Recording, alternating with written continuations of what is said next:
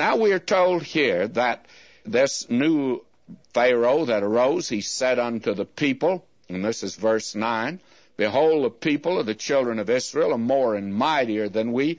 Come on, let us deal wisely. Well, his idea of dealing wisely with them is the wisdom of the world. And he says, lest they multiply, and it come to pass that when there falleth out any war, they join also unto our enemies and fight against us, and so get them up out of the land. That was a possibility, of course, and they did present a real problem, I'm sure, to this Pharaoh. But he's using worldly wisdom to solve it. The simple matter would be to let them go, and that would solve it. But he wants them as slaves, of course. We are told here in verse 11, Therefore they did set over them taskmasters to afflict them with their burdens. And they built for Pharaoh treasure cities, Pithom and Ramesses. That was something that reveals now that they were those that were really doing the hard work. Actually, some have thought that they had something to do with the building of the pyramids.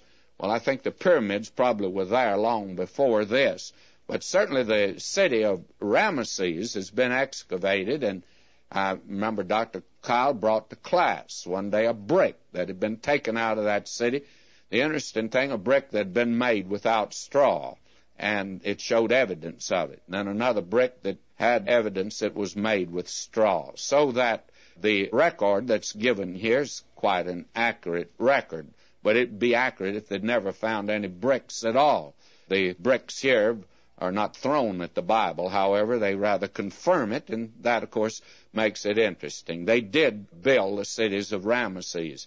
Now we're told, but the more they afflicted them, they multiplied and grew, and they were grieved because of the children of Israel. Now they're put in a pretty hard spot, as you can see, down here in the land of Egypt. And this is exactly what God had told Abraham would happen. Now, back in the 15th of Genesis, verse 13, God had said, He said unto Abram, Know of a surety that thy seed shall be a stranger in a land that's not theirs, and they shall serve them, and they shall afflict them 400 years. Now, three things. They're to be a stranger in a strange land, and they are there to be servants, that is, slaves. And they shall afflict them, so that these three things are already fulfilled right here, and we're just about a dozen verses in the first chapter here. Now we're told, though, the more they afflicted them, the more they multiplied and grew. Verse 13, And the Egyptians made the children of Israel to serve with rigor, and they made their lives bitter with hard bondage, in mortar and in brick, and in all manner of service in the field. All their service, wherein they made them serve, was with rigor. In other words, they are not only making them slaves, but they are mistreating them. Now the king of Egypt spake to the Hebrew midwives, of which the name of the one was Shiphrah, and the name of the other Puah. I was very much interested to see the meaning of these two women, and the name of the first is Beauty, and the name of the second one, Splendor. Splendor and beauty. Have you ever noticed these silhouette pictures of Egyptians? Do these two names here grab you, my friend, when you think of those silhouettes and the pictures of the Egyptian women?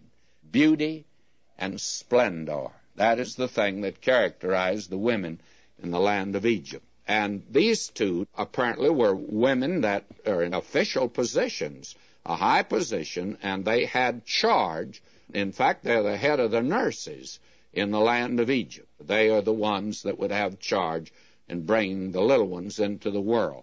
Verse 16, now this is the king of Egypt, or the Pharaoh speaking. He said, When ye do the office of a midwife to the Hebrew women, and see them upon the stools, if it be a son, then ye shall kill him. But if it be a daughter, then ye shall live.